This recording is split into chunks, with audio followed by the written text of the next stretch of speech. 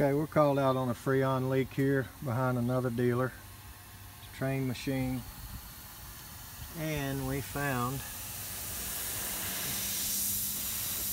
typical pipes that rub each other. It's on that inside one. We'll probably put some braze here as well. You can see that, but here with my finger,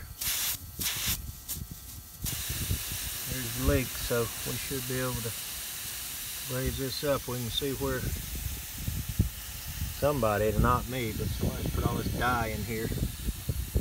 Everybody's got their own method of looking for the leak, but we should be able to get past this today. And one more thing we notice here, I'm looking, I think I see glue or thread sealing or something on this port, and I go to open it and put my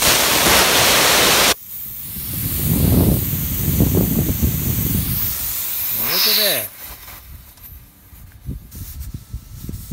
You can see the marks.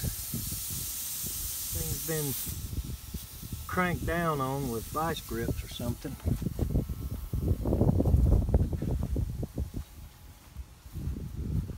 The manufacturer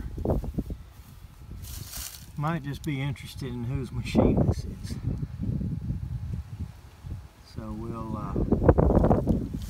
that model and serial number right there for them.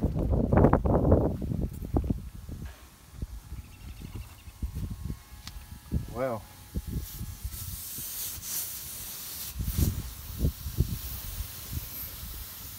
it's hard to be pipe dope. I don't know what kind of, they out here with no Schrader valves or what, but see if we can get this customer back in service.